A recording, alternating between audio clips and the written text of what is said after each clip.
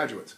So I'm not the right person to ask, because I would have to think that all my graduates are wonderful. They're magnificent. They do great. They pass the trainer's training. They go by the trainer's training. They pass it. They do well. Anyone who does that is going to be a magnificent trainer. Here's an example. A guy from Amsterdam named Guido Dick. He's one of our trainers. He was in a corporate training situation in Amsterdam, in Holland, and he was, I think, lower third of the ranking every time. Right. He came and took the trainer's training. He went back home. He was a corporate trainer, lower third of rank. In other words, if there were 10 trainers, he was generally around number 6 or 7 or 8. And he took the trainer's training, 3 weeks, 2.5 weeks trainer's training. Came back. Every single training he did after that was ranked number 1. He was number 1 in the corporate arena from then on. He then decided to go out and form his own company, which is probably a good thing to do, and he's doing very well at that. So first, I'm just talking about our trainers now. I'm not talking about our master trainers. Yeah.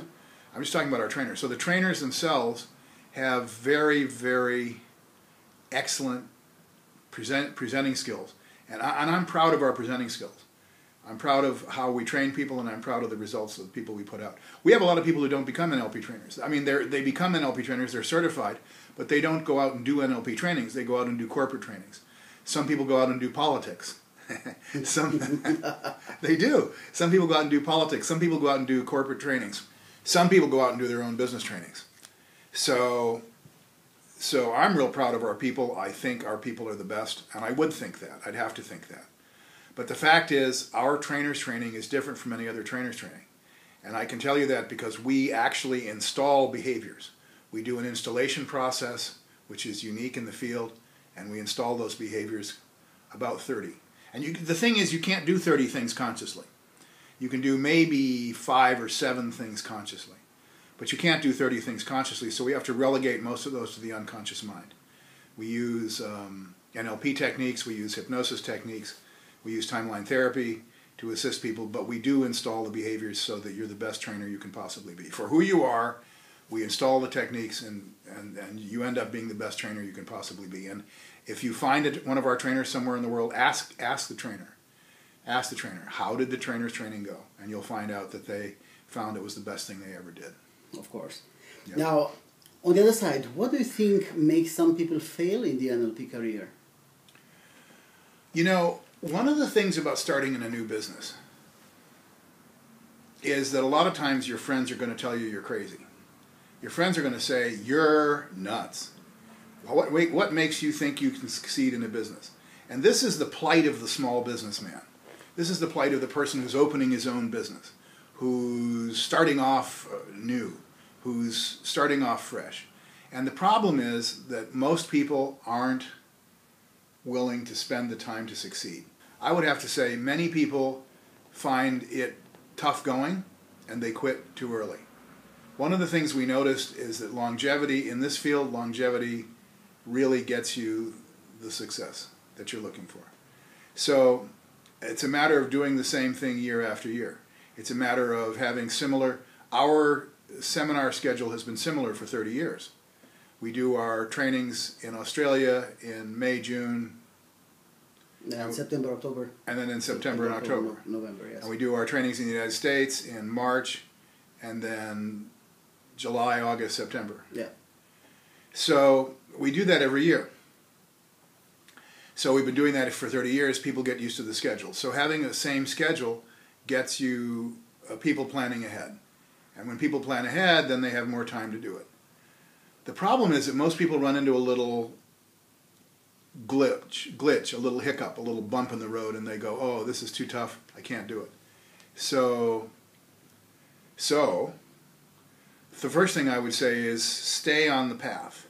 Keep doing the same thing for year after year, and that will solve a lot of marketing problems because you'll get more and more well known. But you're going to need to have something that, as I mentioned in an earlier edition, as I mentioned earlier in this series, you need to have something you hang your hat on. You need to have something you're known for.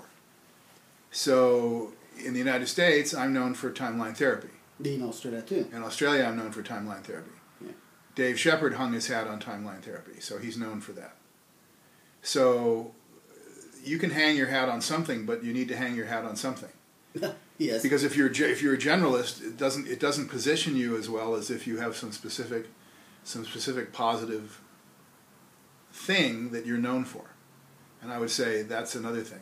So my advice to the young business person is to really research NLP and his own feelings or her own feelings.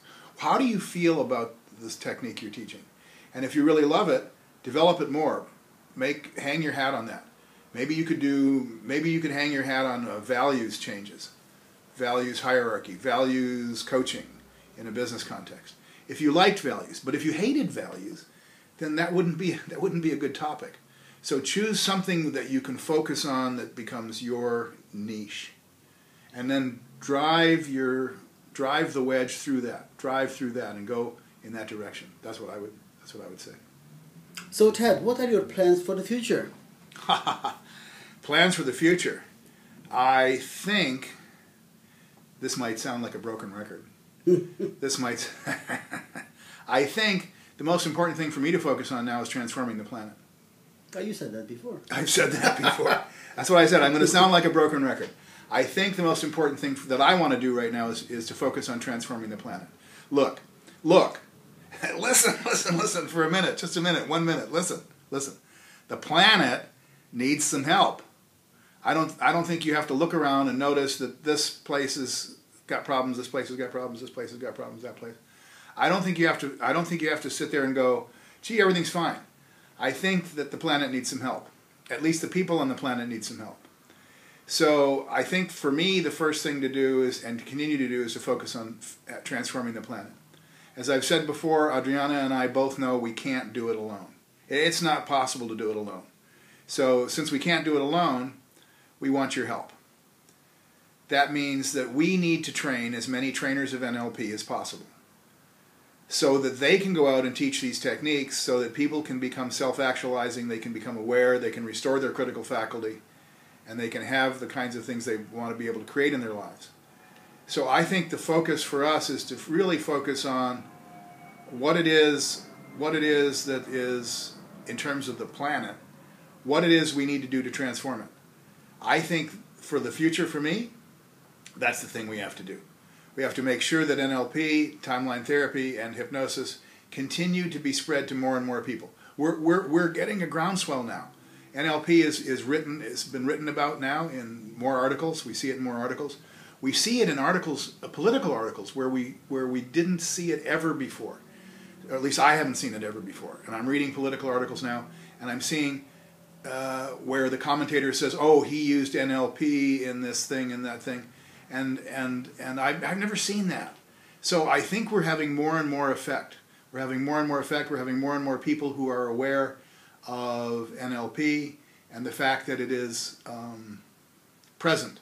It's used by politicians. It's used by business people. It's used by, well, NLP practitioners and master practitioners. It's used by a lot of people, but it's becoming more and more well known. Some people don't like it. But the people that actually end up writing bad articles about it are the ones who haven't taken it. And therefore they have no idea what it is. And therefore they have no idea what it is. It's just 3 letters they want to drop into their thing because they know people are searching for it. They just want to get the search engine optimized up, yeah. So what do I think is the future? I think the future is NLP, and I think NLP is right about to hit a crest, a big crest, where it's going to go boom, and more people are going to want it. So I think this is a perfect time to get into the act. Excellent, Ted. Thank you so much for your time. I want to thank you for being around for such a long time and for continuing to do this for many years more to come. Absolutely. And I will see you back into the training room tomorrow. Thank you.